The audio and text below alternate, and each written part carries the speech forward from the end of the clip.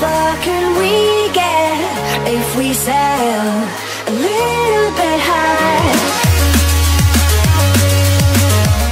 What makes the private UL encounter newsworthy? A little-known website raised that very question after publishing an unidentified woman's vivid account of comedian Aziz Ansari's advances while the two were on a date.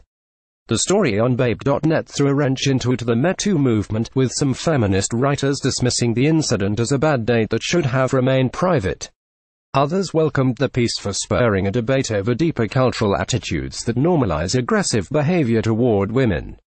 Media ethics experts say it's not easy to determine what constitutes a legitimate story of UL misconduct in the midst of a social movement that has emboldened people to speak out on subjects once considered taboo. Advertising invented by teens what takes this out of the realm of a really bad date and into the realm of something that is publicly significant, asked Ed Wasserman, Dean of the Journalism School at the University of California, Berkeley. It's a little borderline. The story, which appeared Saturday, offers a detailed 3,000-word account of a night out between Ansari and a 23-year-old Brooklyn photographer that ended at the comedian's home. The woman told the site that the actor repeatedly initiated UL activity despite what she later called clear nonverbal cues indicating her discomfort and lack of interest. She also reportedly told Ansari that she didn't want to feel forced in the encounter. The woman told Babe.net that she eventually decided the incident was UL assault and said she was angered when she saw Ansari wearing a Time's Up pin at the Golden Globe Awards. The pin referred to a movement against UL misconduct in Hollywood. The website published screenshots of what it said were text messages between the two to the next day. The woman told Ansari the encounter had made her uncomfortable. He texted back with an apology. The story was initially published with no comment from Ansari because, the website said, his representatives did not get back to them by its deadline. Many major news organizations reacted cautiously. The Associated Press and other media outlets did not report on the story until Ansari issued a public statement addressing the claim the next day. The actor, who stars on the Netflix hit Master of None, acknowledged that he apologized to a woman last year when she told him about her discomfort during UL encounter in his apartment that he believed to be consensual. Feminist writers, other actors and media commentators were left to debate the public value of an anonymous tale about a confusing encounter at a time when more women are speaking publicly about UL assault.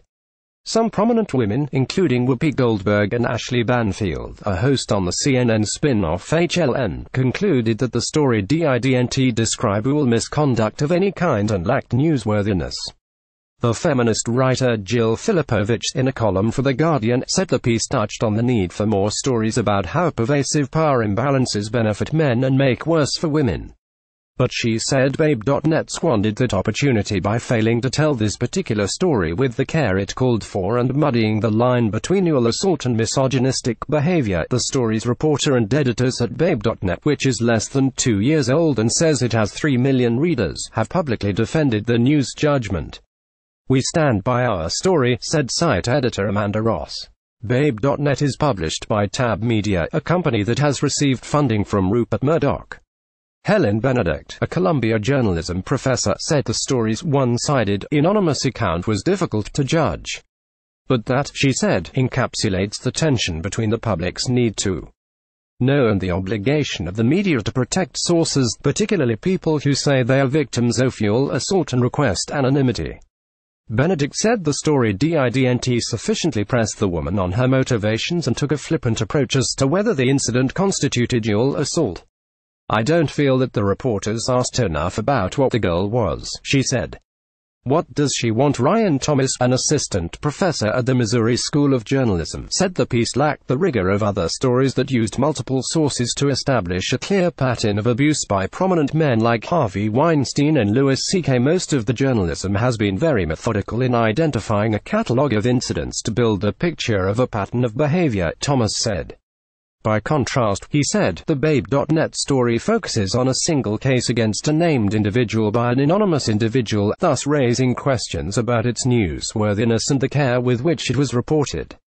Few have called into question the veracity of the report, particularly because Ansari himself did not dispute it. Wasserman, the Berkeley professor, said he finds it difficult to criticize the piece for crossing any lines of journalistic integrity.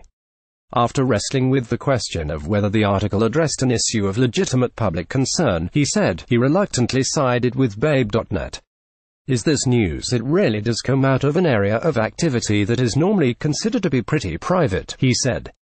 But on balance, the entire question of fuel misconduct arises from interactions that we should consider private.